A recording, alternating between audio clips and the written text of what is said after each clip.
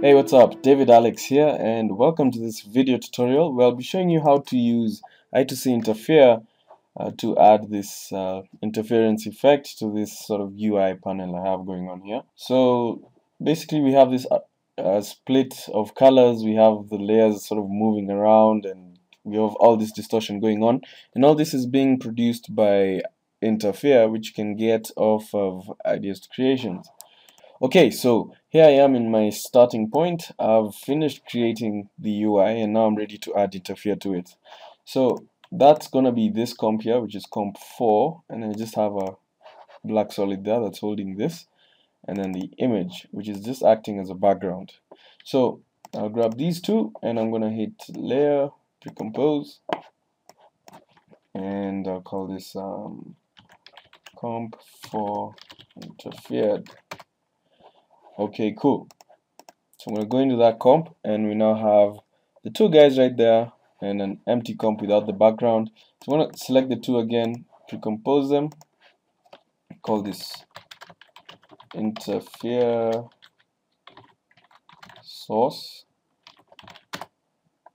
Okay, so this is going to be my starting point. So now I need to create a new null object, call it interfere, and this is the guy that's going to hold the controls.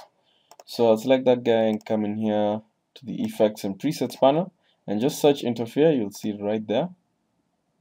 So we're going for interfere null, and then I'll select this layer here and choose interfere layer.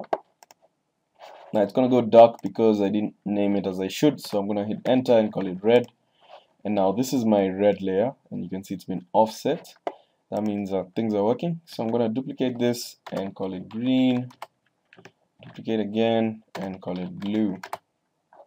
So now I have RGB. Another thing I need to do is toggle switches and modes and change this to add. And now you can see I have some craziness. So let me go to interfere and change this value to 5 so it's not as crazy. Okay, so I'm getting the RGB split. Now I just need to change a few settings here so that it looks a bit more interesting. So first thing I'll do is set the interfere value down. I'm going to switch off rotate. I'm going to leave scale on and leave move on. So I need to change something between the two, and that's going to be, let's start off with scale first. So with scale on, currently it's scaling all three layers just like this. So we need to change that and change that uniform scale. Just switch that off. So now they gets a bit more. That looks really funky. Okay, so I like how the scaling looks so far. I'm going to the next step, which is to add scan lines.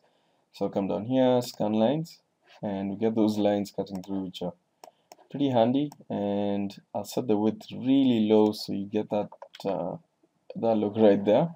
And then I'll go back up to distort, switch on distort, come down here, distort, and distort type I'll set to 2, which is square.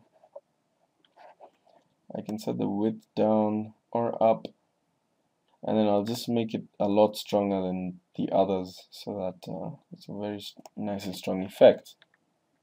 You can also play around with the direction.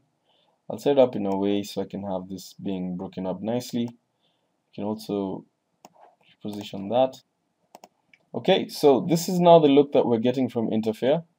Looks very nice, and now we just need to set up the animation of the control. So select interfere, go on up, give that a click.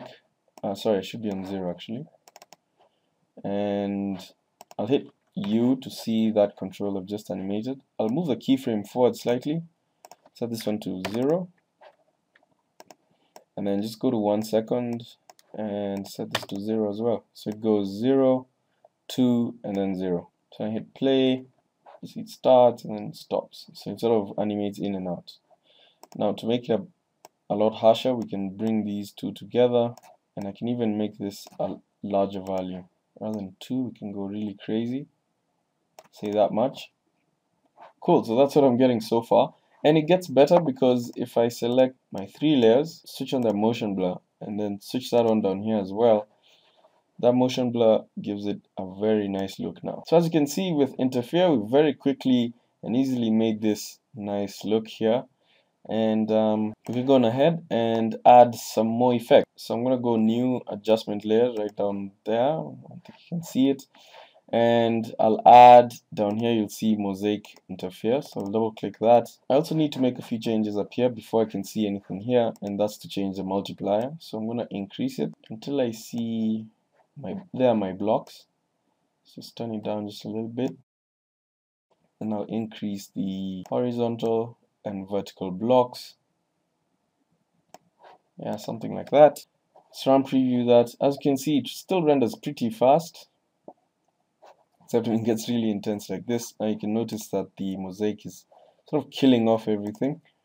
So I'll go to that frame where it looks crazy, which is right there, and then just turn down the multiplier to get something that looks good. I can also change the adjustment layers mode to add, so sort of get a brighter section there in the middle, and there we go. And all this is possible with the interfere preset, which you can find on ideas2creations.blogspot.com. But for now, I'm David Alex, and that's it from this video. See you in the next one.